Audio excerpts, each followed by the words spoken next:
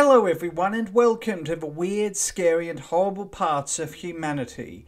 Today we are looking at United Airlines Flight 93 hijacker Ahmed al-Nami. United Airlines Flight 93 was a Boeing 757-222 departing from Newark International Airport, New Jersey and bound for San Francisco International Airport, California. The aircraft is seen here 3 days before the attack on the 8th of September 2001. There were 33 passengers aboard, 4 hijackers and 7 crew members. The flight did not depart until 8:42 a.m. and was running 42 minutes late, crashing into Shanksville, Pennsylvania and killing all 44 aboard. It is speculated that the Boeing 757's target was the Capitol building in Washington, D.C., but this remains debatable to this day.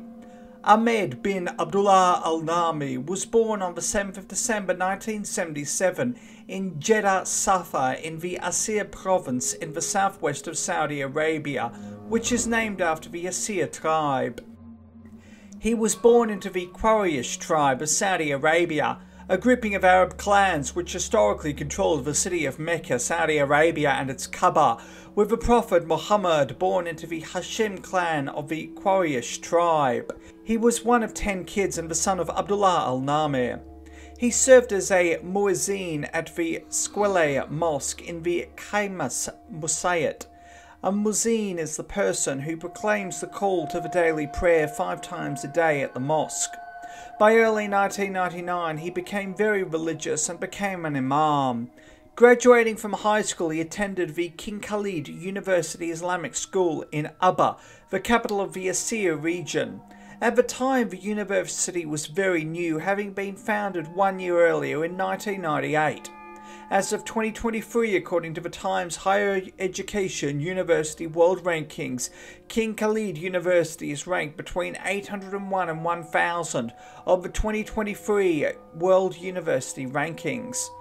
In autumn 2000, he left his family to complete the Hajj and look for work, but instead travelled to Afghanistan. Working in security at Kandahar Airport, he met Abu Basir al-Yemeni, who educated him on al-Qaeda doctrine and convinced him to participate in a suicide operation, and took him to meet Osama bin Laden. He then trained at the Al-Farouk training camp, a Taliban and al-Qaeda training camp near Kandahar. There he befriended Walid al-Shehri, an American Airlines Flight 11 hijacker, Wael al-Shehri, a fellow American Airlines Flight 11 hijacker, as well as Saeed al-Ghamdi, a United Airlines Flight 93 hijacker. In the spring of 2000, the four pledged themselves to jihadism, having listened to speeches by Osama bin Laden, and at the same time he officially dropped out of university. During the training, al-Nami was dubbed Abu Hashim and was fondly remembered by others at al-Farouk training camp and considered gentle in manner. According to Mushabib al-Hamlan, al-Nami had laser eye surgery while at the training camp. Bizarrely, during training he reported to others that he had a dream whereby he rode a mar, an adult female horse, along with the Prophet Muhammad, and the Prophet told him to dismount and fight his enemies to liberate the land. This is kind of weird because idolatry and depictions of the Prophet Muhammad are banned by Islam, so who knows what he thought he saw. In October 2000, he met 9/11 architect Khalid Sheikh Mohammed, who instructed him to return to Saudi Arabia and acquire a new Saudi passport to hide his travel to Afghanistan, as well as to get a visa to travel to the United States of America. To this day, citizens of Saudi Arabia require a visa to visit the United States of America. Khalid Sheikh Mohammed is a pan-Islamist Pakistani terrorist who is the former head of propaganda for al-Qaeda and is currently held at Guantanamo Bay. In October 2000, he was taken by Mushabibi al-Hamlan from Afghanistan to Saudi Arabia. At the time, al-Hamlan decided not to proceed and returned to his family. Once back in Saudi Arabia, he applied for a B1, B2 tourist visa. In his initial application, he noted that he was a student but didn't provide an address for his school and only listed his address in the United States of America as Los Angeles. No specific address in Los Angeles, California. And indeed, he never made it to Los Angeles. His visa also noted that he would be travelling with My friend Moshabab, his visa was granted on the 28th of October 2000. He applied for the visa under his Saudi Arabian passport number C11507. However, this passport had evidence of his travel to Afghanistan. In mid-November 2000, he and Wael al-Shehri and Walid al-Shehri all travelled as a collective from their native Saudi Arabia to Beirut, Lebanon. On the flight to Beirut, the 9/11 Commission report reported that a senior Hezbollah operative was on board the same flight, but this was seen as a coincidence. It is believed that during this time he tried to get support from Hezbollah for the 9/11 attacks, but this did not come to pass. He then travelled to Iran. It is speculated from there he travelled to Afghanistan and went this convoluted route to avoid getting their passport stabbed, travelling to Afghanistan by land. While in Afghanistan, he went under additional training to undertake hijackings. He then travelled to Dubai in the United Arab Emirates and got travellers' checks which were paid for by Mustafa al-Hawsawi. Al-Hawsawi is a Saudi Arabian citizen who is alleged to have acted as a key financial facilitator for the 9/11 attacks and is currently held in Guantanamo Bay. Travelling back to Afghanistan in March 2001, he was in a farewell video with the other muscle hijackers at a training centre in Kandahar. Al-Nami did not speak in the video but studied flight maps and flight manuals. Returning to his native Saudi Arabia in Jeddah, he got a new Saudi Arabian passport in order to hide his travel to Afghanistan. His new Saudi Arabian passport number was C505363, which was acquired on the 21st of April 2001. Resubmitting his application utilising the same answers for his visa application to the United States of America, the only difference was he crossed out lines regarding travel with al-Hamlan, and he obtained another B1-B2 tourist visa through the United States of America Consulate General in Jeddah. This was obtained on the 23rd of April 2001. Flying from Saudi Arabia to Dubai in the United Arab Emirates, from Dubai he would fly to Miami, Florida via London in the United Kingdom, arriving on the 28th of May 2001. He flew along with United Airlines Flight 175 hijackers Ahmed al-Shehri and Hamza al-Ghamdi. Shortly after arriving, he telephoned his parents. Travelling down to Florida, he lived at apartment 1504 at the Delray Racket Club condominiums with United Airlines Flight 93 hijacker Sayed al-Ghamdi in Delray Beach, Florida, with the duo moving in June 2001.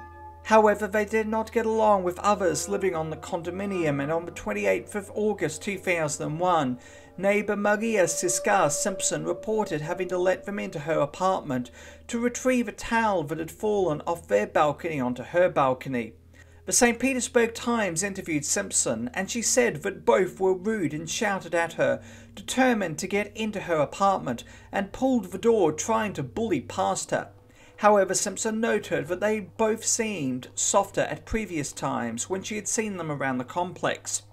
In June 2001, he opened up a SunTrust bank account with a cash deposit of $4,700 US. It is speculated that this money for the cash deposit came from al-Hawsawi. On the 29th of June 2001, he obtained a Floridian driver's license. In the same month, he called his family for the last time.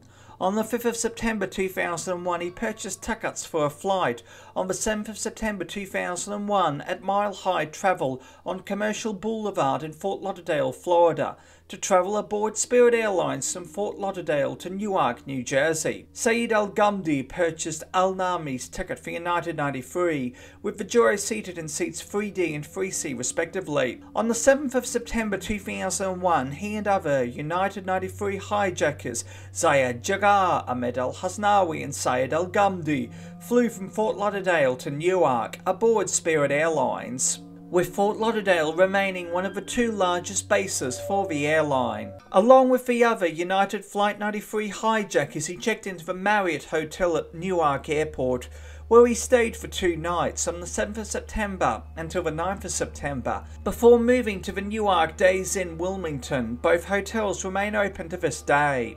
On the 11th of September, he checked through United Airlines at Newark Airport at 7:03 AM, along with Sayed al-Ghamdi. According to Newsweek, he checked 2 bags in for the flight. With United Airlines Flight 93 departing from gate A17, he boarded at 7:40 AM, along with Syed al-Ghamdi. However, the flight was delayed for 42 minutes, meaning that United 93 took off at 8:42 AM, just 4 minutes before American Airlines Flight 11 crashed into the North Tower of the World Trade Center, with the pilots and cabin crew of United Flight 93 informed of this, as well as the hijacking of United Airlines Flight 175. At 9:28 AM, United Flight 93 was hijacked. However, with passengers and cabin crew able to make various calls and aware that 2 planes had hit the World Trade Center, they became aware that the hijackers would use the Boeing 757 as a weapon. This led passengers to attempt to overrun the hijackers, and while it is known that they made it to the cockpit door based on a trolley bashing into the cockpit door, to this day we don't know how far they made it and if they made it into the cockpit, with Jeddah-Safa crashing the Boeing 757 deliberately at 10:03 AM and 11 seconds into a field in Shanksville, Pennsylvania, killing all on board. However, al-Nami's father continued to hold out hope that his son had not been on board United Airlines Flight 93 and was still alive, telling Barbara Walters of ABC News in March 2002, perhaps somebody used his passport.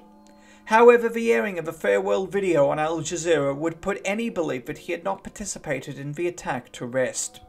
Thank you for watching. Please do yourself a favour and hit that subscribe button and the bell icon to be informed of when new videos come out.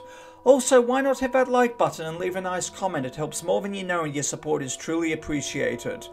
Until next time, stay awesome, stay classy, be kind to everyone you meet, have an amazing day, and remember the truth is always more interesting than fiction.